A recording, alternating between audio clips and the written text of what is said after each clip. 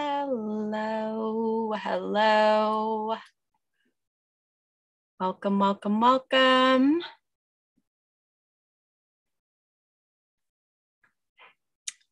Wow, a little bit to let folks in, trickle in, but you are here this evening for our presentation for her story, which is about Maxine Dunlap and a little extra bonus of the history of gliding in the San Francisco Bay Area. So we have that happening for you. And thank you so much for those who were interested in attending on March 1st and coming back at the end of the month and being flexible with us. So that is really nice.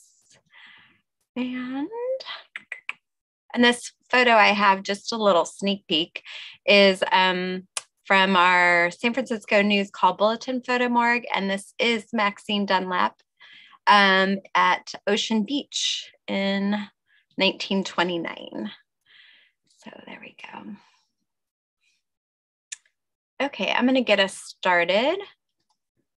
You are here for part of our Her Story program. This is us celebrating women. And we kind of do this every day, but we focused in March for Women's History Month. And we've had a lot of great programs, and we kind of continue, we'll continue. We usually like to trickle out of each designated month. And speaking of her, I'm going to introduce myself. My name is Christina Moretta, and I work as the photo curator in the San Francisco History Center. And I am here to present our program. I'm going to do a land acknowledgement as part of the program, start, and then review a little bit before we get our presenters going. So here we go. I still have to read it because I don't have it memorized yet.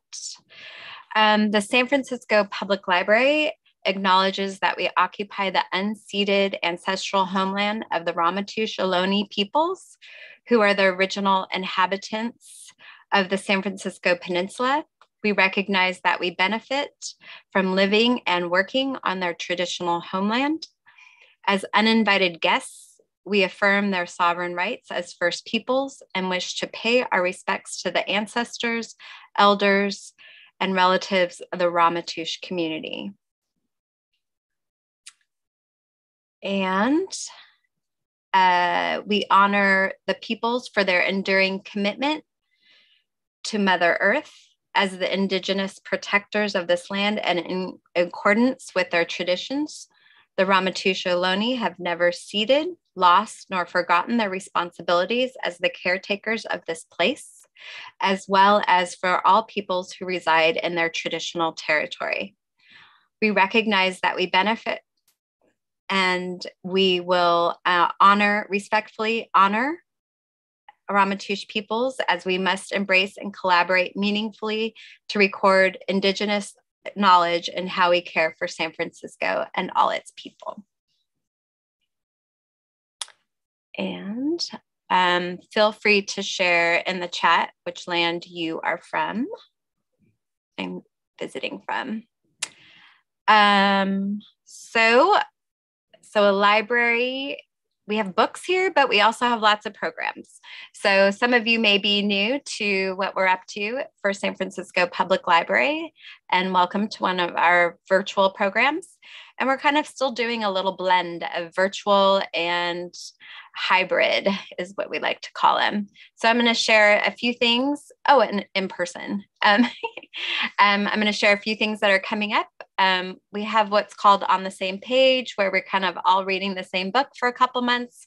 And so the next one is Post-Colonial Love Poem by Natalie Diaz.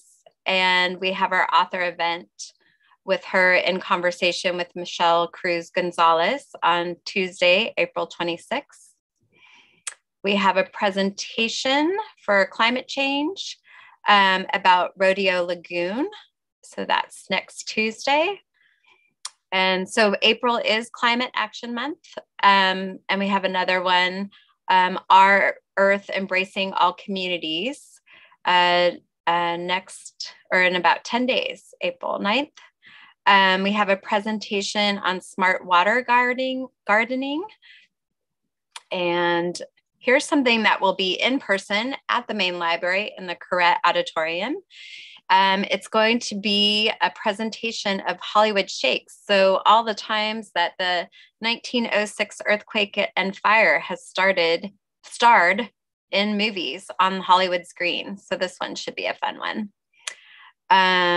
We have a EcoSex walking tour, another in-person opportunity for you. And this is coming up towards the end of the month.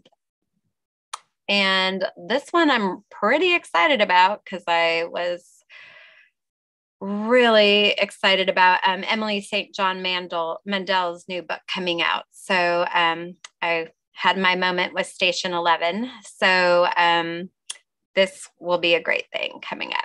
And then for those who are liking photos and want to, do a workshop on photos, we have this coming up. It's held the last Monday of the month. So there's one through April is our last time. Okay. I just threw a lot at you. So got your teasers. So I am here to introduce our speakers. I will say that I first got to know Gary virtually and Madison because they're greeting us from San Diego. This is kind of the fun part about having virtual programs is, but I first got to get to know Gary, I think it was 3 years ago now. And he was looking for photos of aerials of Ocean Beach because of a woman, Maxine Dunlap, who you'll hear more about. And so actually I'm going to just leave it at that because I don't want to give away too much more. But that's just been like a fun part of my job is getting to know people, their interests. And then you're like, yeah, who is this person? What are they up to? So I always get to learn more history of San Francisco by doing reference questions. So it's me who's hosting this, as well as my colleagues, JP and Anissa. So they're the other little spirals behind the scenes. So we got representation for the library. So I'm going to tell you a little bit about our presenters. Dr. Gary Fogel has a diverse background in biology and earth science, as well as aerospace. And that has prompted his interest in the evolution of flight, the use of, and the history of gliding and soaring. Having been involved with aeromodeling for much of his life, including free flight model airplanes, model rockets, and radio-controlled aircraft, he has established numerous national and world records for aeromodels. He's also authored several books on the history of gliding and helped preserve the Torrey Pines glider port as a historic site. He's also adjunct faculty at San Diego State University, where he teaches an introductory course on aerospace engineering. And then he even has a Wikipedia page, people. So there's more there too. And then Madison Cicchitto is a second-year business major with minors in computer science and international studies at San Diego State University. Last year, she worked as director at a female-led and STEM-focused nonprofit, Maker Girl. And she first discovered her love for space after spending countless hours behind the telescopes at the Chabot Space and Science Center.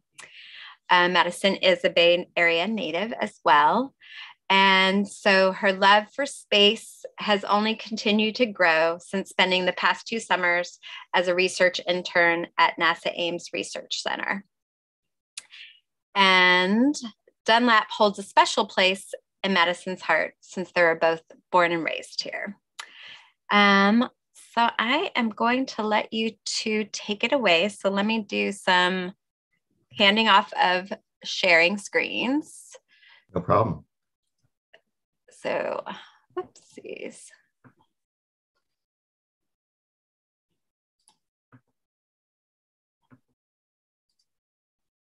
Okay. Got it. Just a second. Can you see that all right? Yes. All good. Perfect. Okay. So thank you again for the opportunity to come speak today for the San Francisco Public Library. It's been great to work with staff in preparation for this, this work, which was published first at an AAA conference earlier this year. Madison helped out a lot in the research and writing that went into the paper and the presentation.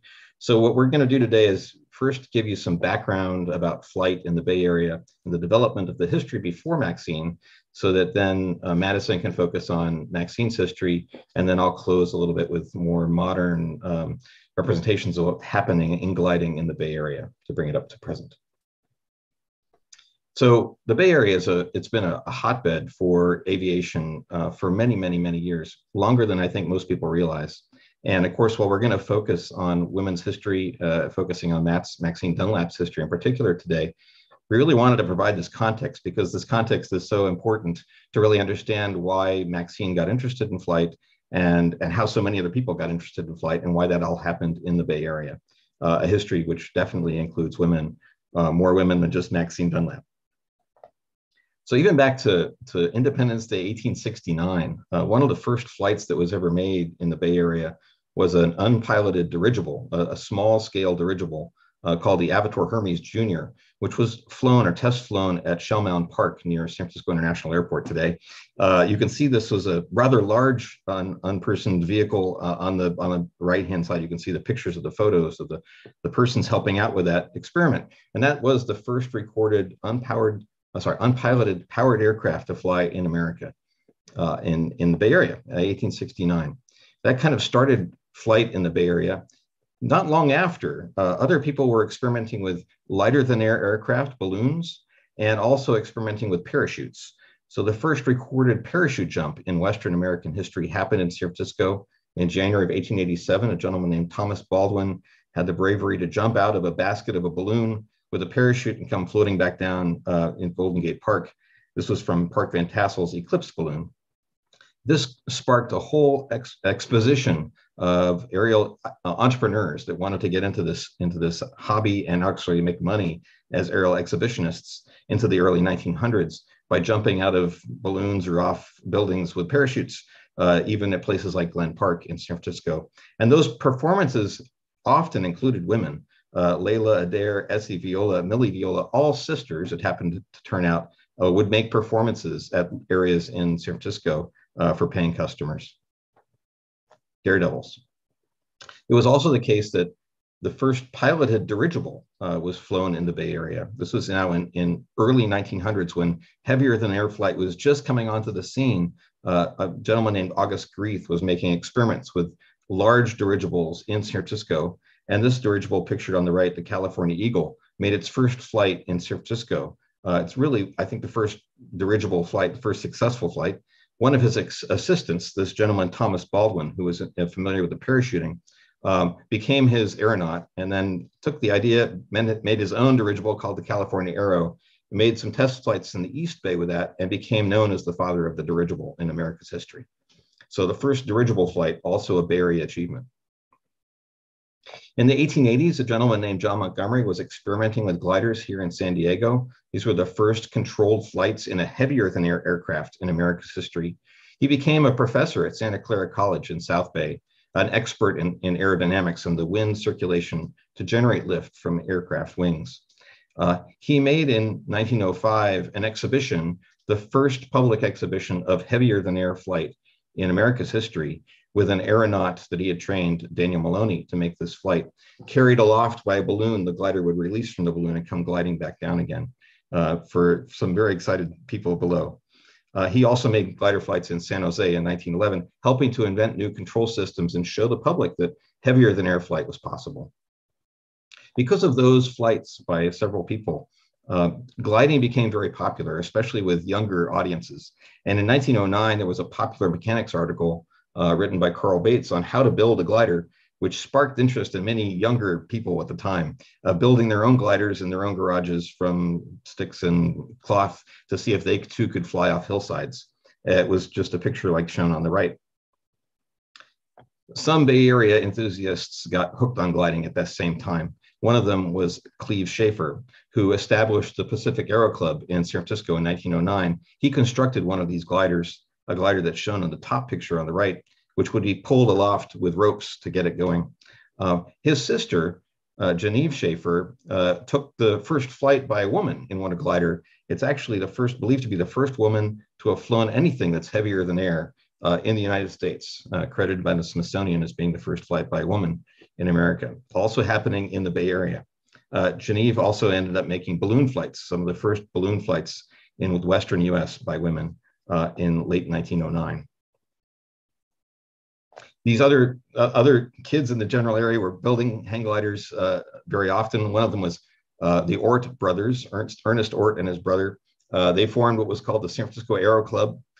They have this hang glider that was shown here on the right in the newspapers at the time. Again, this is pulling it aloft with ropes to get it started. And you go to a very high sand dune and get pulled aloft and glide back down. These flights were made at 19th Street and Quintara Street on the big sand dunes that we'll show you pictures of coming up. These first flights were in 1910. So people were flying gliders on the west side of San Francisco since 1910. And you'll see that, again, these dunes will come into picture when we talk about Maxine in just a little bit.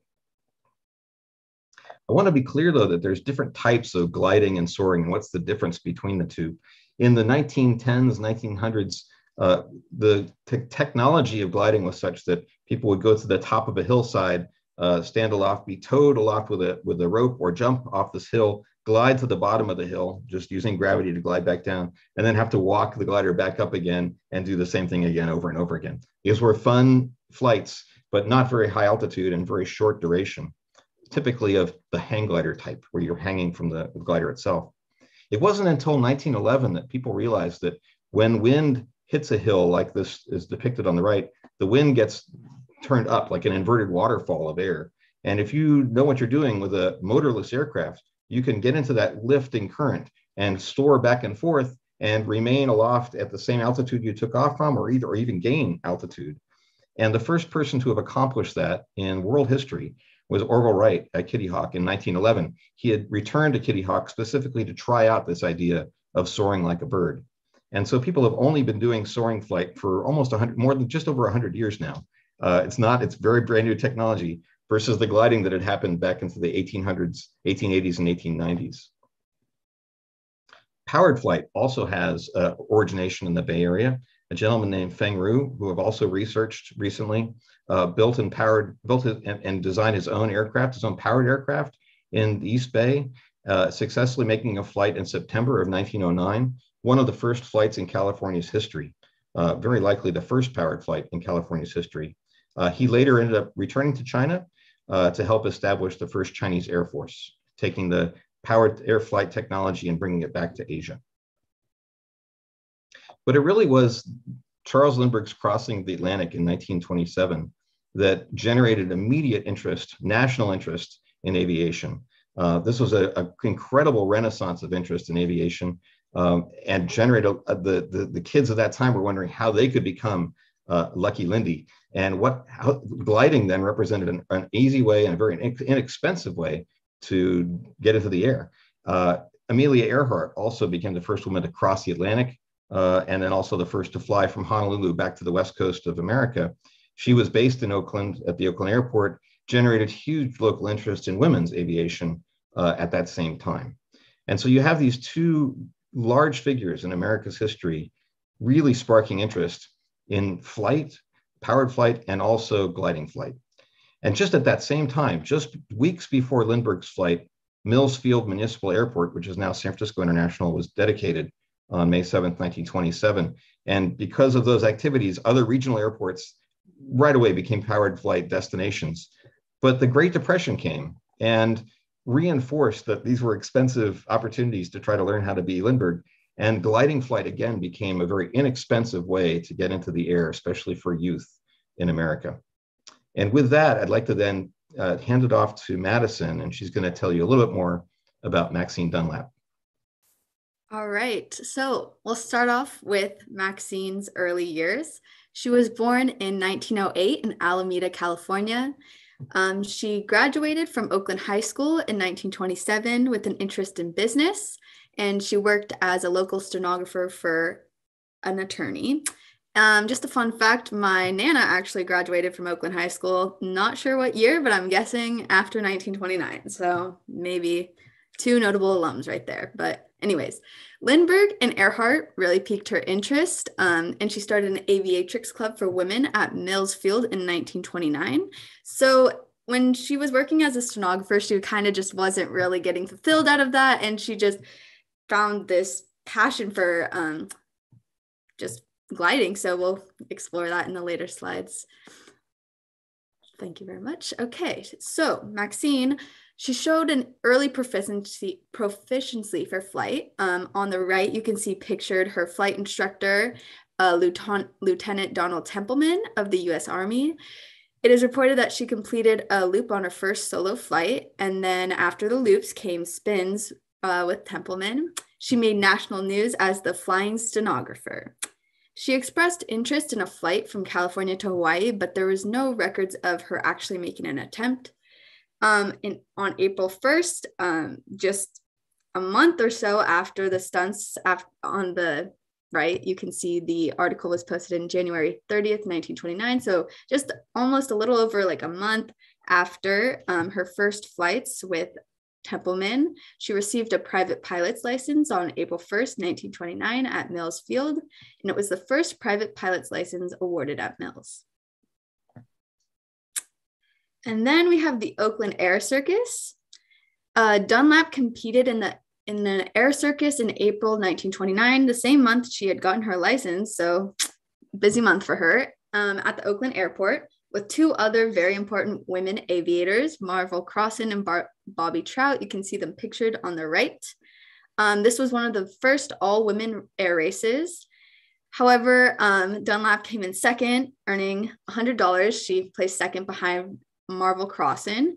And on the right, you can also see like a pretty iconic news clipping from the Oakland Tribune, which says they'll be friendly rivals. And you can see these three very powerful women in flight. And I just think that's like an awesome news clipping. So I just wanted to bring attention to it. And then Maxine is just 1929 was her year. She makes an attempt for the endurance record. However, this was an unsuccessful attempt to exceed Louise Thadden's endurance mark of 22 hours aloft. On the right, you can see a nice little picture of Louise in the cockpit. And then we'll jump and talk about the California Gliders Club, which will prove to play a bigger role in Maxine's story later on. So the California Gliders Club was formed in 1928 in San Francisco. It was led by U.S. Army Warrant Officer Charles Ferguson. On the right, you can see Ferguson in the club's primary glider. This was the second glider club affiliated with the Evans Glider Clubs of America, which eventually became known as the National Glider Association. So they purchased this primary glider in early 1929, and then the club grew to have 50 members. You can see that this was posted in the Los Angeles Times on January 9th, 1929. So around the same time that Maxine first started her flight lessons with Templeman. And a little bit more about the California Gliders Club. The glider operations were made from a large sand dune field near Terrible Street and 35th Avenue west of San Francisco, starting in January 1929. This glider club made local, state, and national news. California was known to have the most licensed powered aircraft pilots of any state in the nation, so it was only natural for them to try gliding. In fact, they even established a junior Air Scouts division where young boys could join for free. However, you do have a little fun fact with this one. One young aviator attempted to turn with the primary glider and he actually slid off the seat. But however, he was okay. He fell into the sand, thankfully. But as a result of this, a seatbelt was installed in the primary glider for the best, for sure. And just to point out some photos that were recently provided by the San Francisco Public Library. These sand dunes are on the west side of San Francisco here, pictured on the right and on the left. The gliding flights here, we spoke about the Oort brothers earlier. They're over here near Sunset Reservoir. Some of the flights were made to the west of the sand dunes, and most of the flights were back here near the Sunset Reservoir. These photos are from 1936, so it's a little bit more developed than it was back in 1929. Go ahead, Madison. Great, thank you. All right, and this is one of Maxine's most notable accomplishments. She was the first woman to receive a glider's license of any kind.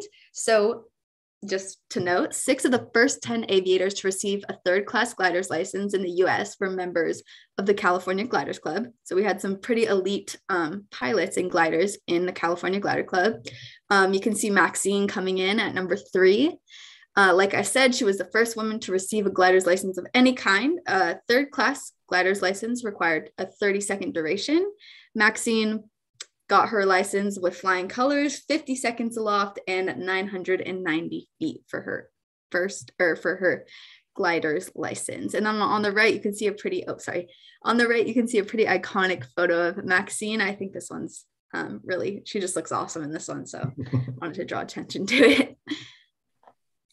And then here's some footage of Dunlap's first flights. I thought this was really, really cool to include, just because I didn't realize how crazy glider pilot people were until I saw this. She looks like she's just floating. It's like, this is sped up. You can see not the full 50 seconds, but here we go. Yeah, we do believe this is one of the first 2 flights she made. And you can see the people running in the background are running faster than normal. So that was 50 seconds smashed into 20 seconds. But you get the idea off the sand dunes. And then they'd haul the glider back up and someone else would jump in and do the same kind of have fun flights. Sorry, here we are. Thank you. And then we have Dunlap in the Ferguson primary glider pictured on the right. These flights were from a high sand dune at the Rivera Street and 23rd Avenue, which is roughly the current location of Abraham Lincoln High School. It is reported that Dunlap had never seen a glider until shortly before her first hop, which I think is really, really cool. You can see her pictured on the right.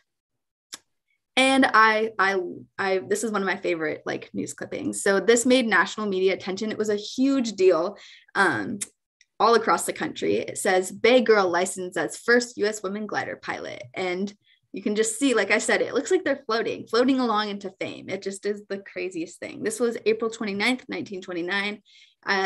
Same month that she got her private pilot's license, just a couple months after she had started her flight lessons, which really just shows how much of a knack she had for flying. And then this is how we're going to tie the California Glider Club back into Maxine's storyline. So here we go. May 13th, 1929, Charles Ferguson announces he plans to cross the Golden Gate from the north side to the Presidio using the club glider. Naturally, this led to a lot of disagreement within the club. The club members were like, well, that's all of our glider. We all use that. You can't do this crazy attempt and expect us to be okay with that. And Ferguson argued, well, this is my club. This is my personal property. And this disagreement plays out in the local papers for the entire public to see. Ferguson actually goes to make this attempt, despite the disagreement from the club.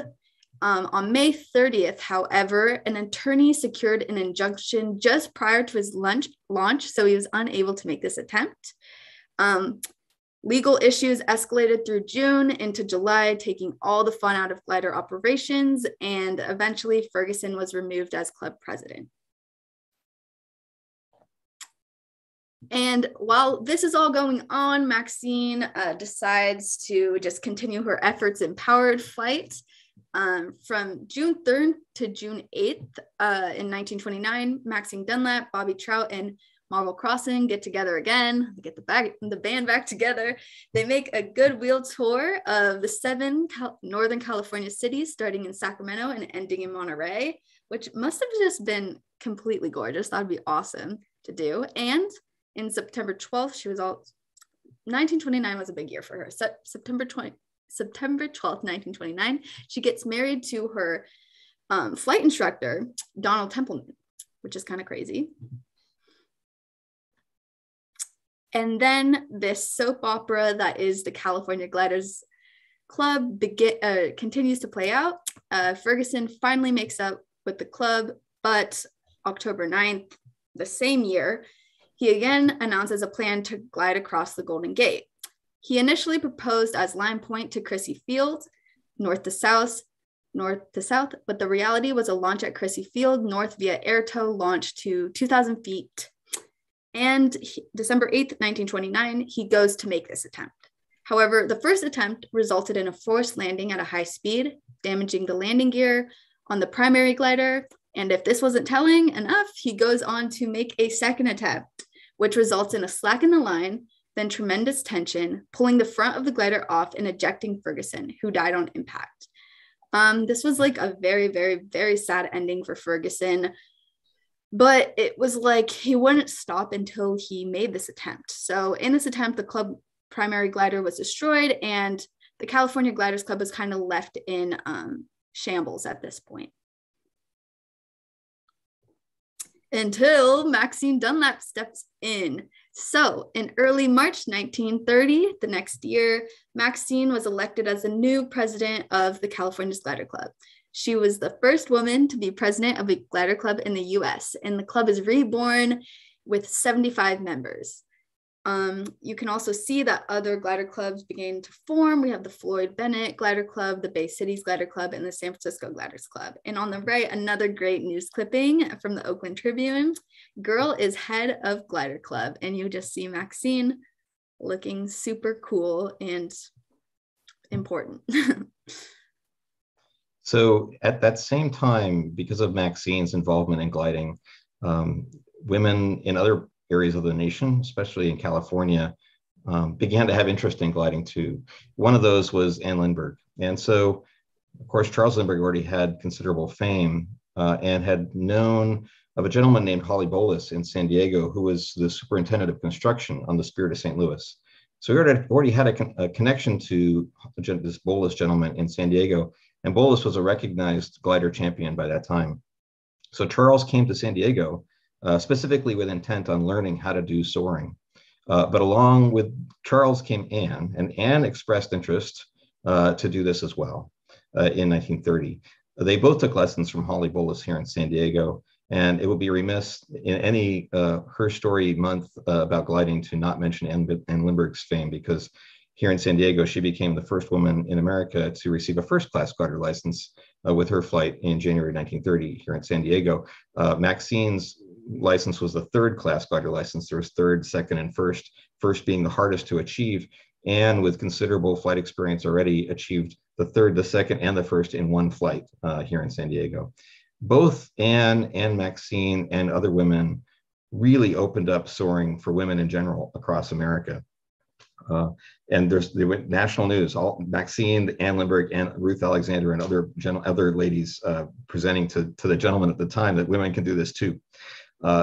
The Lindberghs flew from Point Loma here in San Diego, also made a trip to near Bakersfield to do soaring, also made a trip to Carmel to do soaring along Big Sur, just south of Carmel. And at that event, when Charles Lindbergh and Anne Lindbergh came to Northern California, they happened to land at Mills Field to get to start on their journey to go down south to Carmel, and got to meet Maxine Dunlap. So it was the first time that Maxine had ever met the Lindberghs. And it was this connection between both Anne and Maxine that I think was lasting for both of them. Here's a picture of Anne getting in the cockpit on the right of a Bolus sailplane here in San Diego in 1930. Because of Anne Lindbergh's accomplishments here in town in San Diego, a women's glider club formed called the Anne Lindbergh's Glider Club. You can see them all here waving. There were glider clubs that then formed specifically for women all around the nation because of these activities. The soap opera that was happening at the California Glider Club at this time sort of precluded this happening in San Francisco, but Maxine's involvement in getting that club restarted made it sure that women could also join that club too. All right, thank you so much, Dr. Fogel. We'll go back to Maxine and her aerial demonstrations.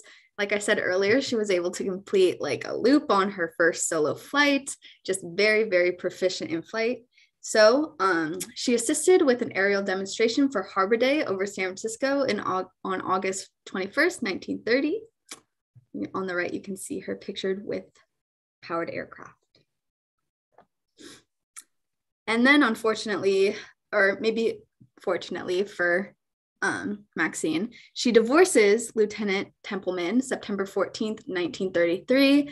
They were married for a little bit under 4 years. They're divorced due to his erratic behavior and alcoholism. However, she goes to remarry Joseph J. Bennett, a Coca-Cola executive in Dallas on October 14th, 1934.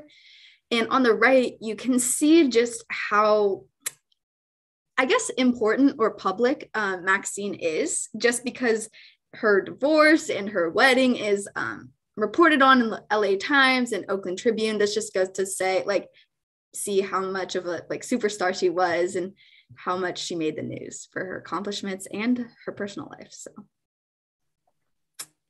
and then we have the women's speed record. At the Tulsa Southwest Air Races, Dunlap established a new world speed record for women in light planes.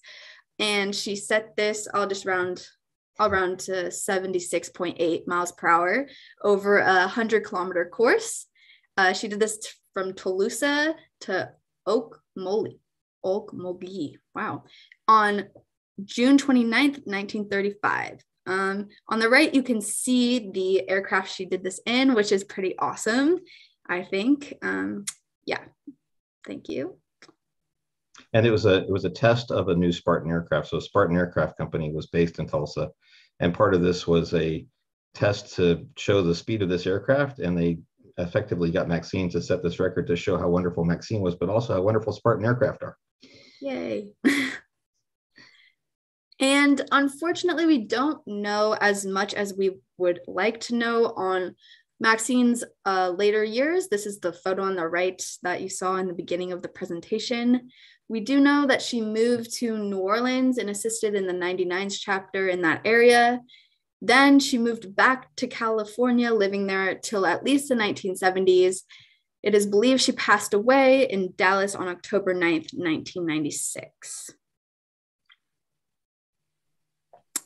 In conclusion, Maxine is a daring woman aviator who rose quickly to national fame for her efforts with powered and unpowered aircraft, largely in California.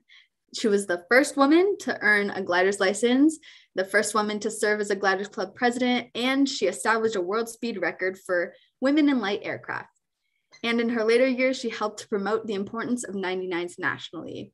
Along with all these accomplishments that are very, I guess, for lack of a better word, tangible, Maxine really paved the way for females to join gliding and just get into flight in general. Gliding was, like Dr. Fogel said, an inexpensive way for kids and younger people to get into flight. And Maxine really showed that not only can younger people get into flight, but they can get into it very quickly. And females were very, very welcomed in, well, not welcomed, but they were rooted for in this sport. So I should mention also that the 99s are an organization specifically for the advancement of women in aviation. That organization was started at the same time we've been speaking about, with people like Amelia Earhart, Bobby Trout, Marvel Cross, and other people, along with Maxine, being there to help promote nationally the importance of women's aviation. So the 99 still exists today to help promote women in aviation nationally. So Madison, thank you for that part on Maxine. I want to, though, put another ending part on the gliding part, because there's been so much that's happened since the time of Maxine that it's, again, remiss to say that we just stopped in gliding at 1930 and that's the end of gliding. I think many people don't realize how important gliders were in World War II, for instance. So there were these very, very large gliders that were developed. Both every Allied force had a glider division. Almost every army in World War II had some kind of gliding capability. They were towed behind very, very large aircraft, generally to bring troops behind enemy lines for invasions like D-Day or other types of invasions, to plant personnel behind enemy lines so that when you have an invasion, you're already attacking the enemy from both sides. These very courageous pilots would fly these gliders armed only with a pistol and the instructions to get back through enemy lines, to get back to London, for instance, to go do another assault glider behind enemy lines. Very dangerous missions involved. It was, as I mentioned early on in the presentation, we started out with gliding just down hills with gravity helping us out, getting to the bottom and going, yay, we survived. Then we figured out how to do soaring by understanding how wind hits ridges and creates lift, and we can stay in that as a sailplane pilot. And that was known, again, from 1911 on. Thermal soaring, these types of cumulus clouds that you might see on a day, have lifting currents under them called thermals. And sometimes you see birds using them and circling in the lift. People learned in the 1930s, 1920s, and 1930s that it would be possible to fly in a sailplane and fly in those kinds of same conditions and go up underneath clouds as well. And you can then transfer that altitude into distance and do cross-country soaring, which is a lot of fun. Also in the 1950s, people recognized that when a jet stream, for instance, hits a very, very large mountain range like the Sierra Nevada, it generates a wave behind the Sierra Nevada of considerable size and distance. These waves can go thousands of feet into the air, 40,000, 60,000 feet into the air, and go for distances from the Sierra Nevada all the way across the state of Nevada into Montana, that kind of a thing. So you have systems of waves. And it's possible as a sailplane pilot to fly in these waves, if you know what you're doing, in these lifting areas in the blue, with no motor at all, and go up to tremendous altitudes because the energy is there in the atmosphere ready for us to use. So glider pilots, sailplane pilots are very proficient at trying to look at the atmosphere and extract energy without any kind of propulsion and use what nature gives you rather than compete with nature. So gliding has continued in the Bay Area. It continued to grow after World War II. Notably, the Ames, NASA Ames, they had their own soaring club for quite some time. That morphed into becoming the Northern California Soaring Association, which still exists today. A very large club. You can take a ride in a sailplane if you're interested. There's also the Bay Area Soaring Associates group, and also down at Hollister. You can take rides in sailplanes in Hollister if that's of interest. After this presentation, hopefully it will be, especially if you're a woman. The Bay Area has also become a center for the sports of hang gliding and paragliding since the 1970s and 1990s, respectively. Along the coastline at Fort Funston, there's the club, the Fellow Feathers of Fort Funston Hang Glider Club, and also there's the Bay Area Paragliding Association that fly. Both those clubs fly from many sites, including Fort Funston, all across the Bay Area in ultralight aircraft. These are fabric aircraft that have a particular frame, or in the case of a paraglider, no frame at all, but it's like a parachute with an airfoil, and they can control the airfoil and stay up in the air and effectively be a bird and use all these different types of lift that I've mentioned, we've mentioned in the lecture. And then lastly, radio control gliding has also been very popular in the Bay Area, both ridge soaring, as I've mentioned, and also thermal soaring. There's two different clubs, probably more, the North Bay Soaring Society and the South Bay Soaring Society are the two that I'm most familiar with. But also there's an international organization that formed out of the Bay Area called the League of Silent Flight, which is a proficiency group for radio-controlled model soaring. Different levels of achievement, just like there's the third class, second class, and first class glider license in real soaring, there's this League of Silent Flight that has different proficiency levels of technique. And that is now an international kind of level of, what are you, level 4, level 5 pilot, you know, in the world, which is interesting. All of that started from this radio controlled type of flying in the Bay Area from the 1960s to today. So both Madison and I would love to thank not only the San Francisco History Center for allowing us to give this presentation, but for the San Diego Air and Space Museum as well for their archives, great archives to be able to pull from and also use photos from. Again, this lecture was first provided to the AIAA, the American Institute of Aeronautics and Astronautics. We did that through the SciTech meeting that they have annually, and Madison gave a great presentation at that event. But specifically today, we'd love to thank the San Francisco Public Library, specifically Christina and Jean-Pierre, for inviting us and providing us the material that you've seen, some of the wonderful photos of the Bay Area in celebration of not only Maxine Dunlap, but Women's History Month. So thank you so much, and we'd be honored to take any questions you have. If you'd like to contact us, this is our emails, but happy to take any questions from the chat or online.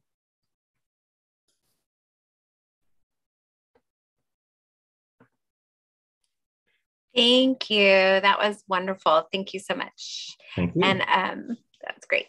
And I also I had to hold myself back to read more about Maxine Dunlap. I wanted to wait for the presentation. So okay, good. Well, if you find out more, Christina, please let us know. Yeah, but now I was like, oh, there's some gaps. I could go find out more info. Absolutely, please do. Okay. Yeah, please. Now I'm ready. Okay. So perfect. So for those who would like to ask any questions, you can put them in the Q&A section of not the chat, but the Q&A section. But it looks like we have a couple already. So I'm going to read a few of those. And one's kind of a little semi-popular question too. So the first one is, gliding is a relatively small part of the aviation world. I guess that depends on perspectives. Yes. Yeah. So, but the main one is, have either of you been flying in a glider? So that's the first question. I'll take it first. And then Madison, if you haven't had a glider experience, we need to get you in a glider. I've had the pleasure of being in gliders as a passenger all around the world, here in California, in Germany, in Hawaii, all with very experienced pilots as a passenger. I've never had the honor of getting a license because I have a garage full of model gliders, and that's my passion. And that's just where I'm going to go and stay doing. But I need to remind everyone that it is the case with powered flight that as soon as the powered engines don't work anymore, it's a glider. So the best powered pilots are also glider pilots, and they know how to handle an aircraft, even if it has no motors, to make use of the atmosphere to continue their flight. Madison. All right. So I guess we will have to get me in a glider. I grew up I didn't really have anyone in my family or like family friends or anyone that was like into flight. So it was really just me kind of figuring this out. And thankfully I met Dr. Fogel my freshman year at San Diego State. So I was able to learn so much more, but I need to get into a glider. I go to the Torrey Pines like glider place, where the golf course is, and they go parasailing and paragliding, and I'm always like, whoa, like that is so cool. But yeah, I haven't gotten the opportunity, but I would love to, over Germany, Hawaii, any of those places would be nice. I'll add one more comment. I was doing my bachelor's degree at UC Santa Cruz in the 80s. And one weekend I took the time off to go to Fremont, because at Fremont they had a glider port, sky sailing glider port on the west side of the 880 there for a little while, and took a wonderful flight flying back and forth on Mission Ridge as a passenger, but a lot of fun. Unfortunately, that airport's no longer there. It's now built up, but that group moved to San Diego. So now they operate a glider port in Warner Springs, east of San Diego. It's the same company that was doing it before. Nice. And I had, for those in the audience, I had asked Madison the same question too. So, and I think Dr. Fogel, you had shared some of what you went over, but somebody had asked if you had soared over any of the landmarks mentioned this evening, but. Yeah, great question. So unfortunately, of course, development is development, and a lot of the sand dunes are now under houses. And in fact, I bet hardly any of the people living on the west side of San Francisco know anything about the gliding activities that happen there. It's very deserving of having a plaque there to honor Maxine and the first woman's glider license in that area. Something like that should be done. But of course, I've flown over that area a lot in commercial aircraft out of SFO, but never in a glider. Yeah, I did notice there was one chat that came through about Crissy Field. And of course, Crissy Field was an aviation field for some time. There was another field, which is now Marina Green, near the Embarcadero, which was also an airport used for airmail back in the day in the 1920s. That was actually Montgomery Field, named after John Montgomery, the glider pilot that I had mentioned to you before it was Marina Green. So that Marina Green was actually a well-known airport about the same time as Crissy Field. Cool. Okay, and then we have another question here. Madison, maybe you're the best one to answer this. how many hours did Maxine fly during her attempt to, or I guess the question is like, how many hours had she had flown to do her record? I think that's what the question is. This actually may be a better question for Dr. Fogel. He may know this. I don't know exactly. I don't have the answer either. And was it an hour thing that you had to fly X amount of hours, or is that maybe like the gliding is like you just have to be up? Yeah. I'm not sure exactly which record the question is referring to. There was the attempt she made to better an endurance mark, which I think was 22 hours by women's pilot by Louise Staden at the time, and she was unsuccessful with that attempt. I'm sure the papers would say how long she stayed up, but I can't remember the number at the moment. For her glider license, though, if I remember correctly, it was like a 30-second requirement. You had to stay in the air for 30 seconds without a motor. And she went something on the order of 60 seconds or something of that nature. Maybe a little bit longer even. You remember, Madison? I think it was 50. 50 seconds. There you go. So 50. So almost twice as much as she needed. And that's hard to do at those days on those kind of gliders with a lot of drag in a primary glider. They're just not aerodynamic at all. And so to be able to stay up for 50 seconds is better than most people can do. Yes. Perfect. I think that was given a good answer. Okay. Good. And let's see, we have Madison. How did you get interested in this topic, or how did you discover Maxine?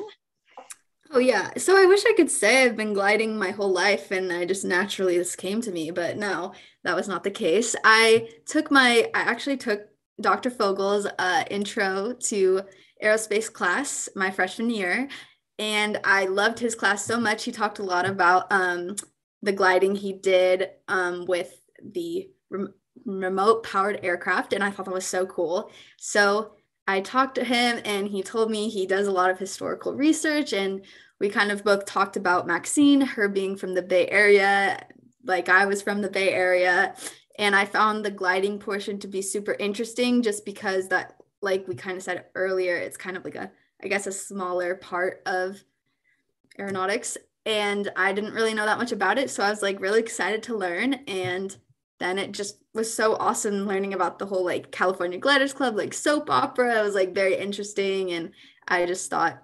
it was just a perfect little mesh of all the things I loved to learn about. So to be fair, if I can add on to that. So as soon as I mentioned this opportunity to Madison, I remember her being really excited that this was a woman aviator in the Bay Area, pretty much where she grew up. And she was really enthusiastic about that. I had researched a little bit about Maxine and had reached out to the San Francisco Public Library before I met Madison to find out more myself about this gliding that was happening. There was so much written about Maxine and the gliding part of this story in 1929, 1930, that I was sure there was going to be like another 10 years of newspaper articles about Maxine because she was so popular at this time. Mm-hmm. So when I brought this to Madison, I'm like, I haven't had a chance to look at the later part of her story, but there must be a lot there. And together we both went and looked and said, there's not a lot there. Oh my goodness, what happened to her? So it was really hard to find the rest of this story about her. She just probably by design did not want the public limelight anymore. As soon as she remarried the Coca-Cola executive, she kind of toned her newspaper career down and kind of stayed out of the limelight. So it became really hard to track down what she did. And Madison did great work in detective work trying to figure that out from the newspapers. I was hoping there would be more, but oh well. She did a great job. Yes. Yeah. And that's it. I was like, okay, I'll go find out some more too. Yeah, if I'm telling you, if you can, that's amazing because there's not much there. Yeah. It's like a perfect librarian challenge. Yeah. Okay. Come on. Let's see. And then Dr. Fogel, are you working on any projects or currently or research interests that you'd like to share? For aviation? Yes. Sure. Yeah, so I do a lot of things, as you mentioned at the beginning. I just published a book about this Park Van Tassel gentleman who is the balloonist that was helping Montgomery with launching of balloons. He had his own fantastic career in aviation, taking ballooning and parachuting around the American West and then to the world. He went on a tour, much like a around the world in 80 days kind of thing, but went on around the world as an aerial exhibitionist in the 1890s, which was kind of unheard of at the time, bringing ballooning and parachuting to Australia, Southeast Asia, India, Africa, Persia, Europe, back to America. And as a part of that, he also opened up those skies for women. So many of the troupe he had going and doing that tour, many of the people along on that tour were women that would jump out of the balloons with parachutes coming back down for paying customers to watch this spectacle happen. So if you go to Australia, for instance, the first women aviators in Australia's history were Park Van Tassel's aeronauts, daring female aviators that would jump with parachutes. If you go to Bangladesh, the first person to have flown in Bangladesh's history was Van Tassel's woman aeronaut that jumped, Jenny Van Tassel, from a balloon with a parachute. If you go around the world and just watch this, he really opened up that kind of aerial exhibition for women too, which is a fabulous part of the story. Very cool. Oh, and Madison, just so you know that this is here, that there's a suggestion that the Lake Tahoe area has world-class soaring. So that's an ideal location for an introductory flight. Well, I will keep that noted because I will never turn down a trip to Tahoe, especially in the summer. I think that would be super fun. Yeah. We need to get you to Minden. I agree. That's a good idea. Yeah. And there's also a little, or maybe you could share too. It's more of kind of like a comment than a question, but there is a greetings from someone in Eureka, and there's some, and they say that, as you know, there's California aviation history farther north than the Bay Area.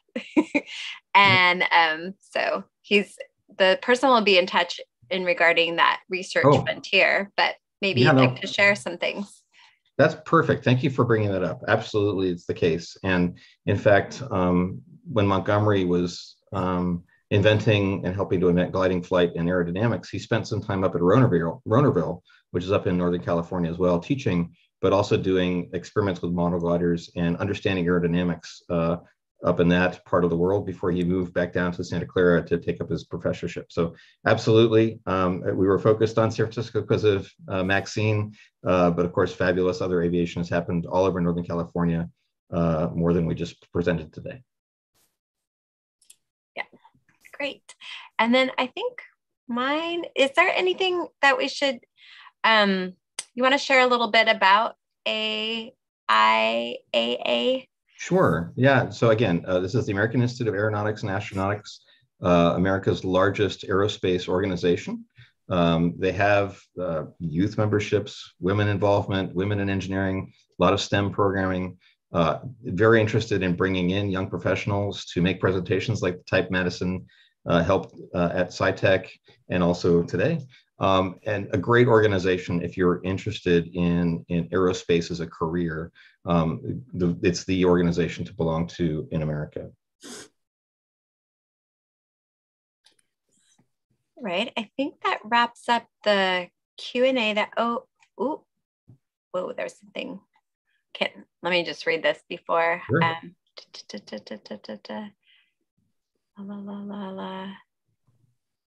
Oh, it's kind of more of the, a little more of a share about kind of I'll just read it. Like the fate of municipal airports, glider operations in the San Francisco Bay Area have been closed, pushed out by urban growth.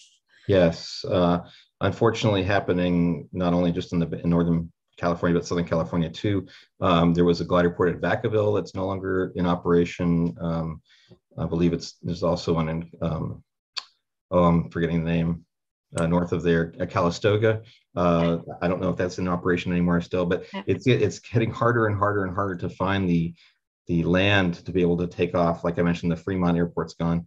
And Hollister is like, that's how far you have to go away to find a glider port, which is not the way it should be, especially for something that's so environmentally conscious and not polluting and not noise making.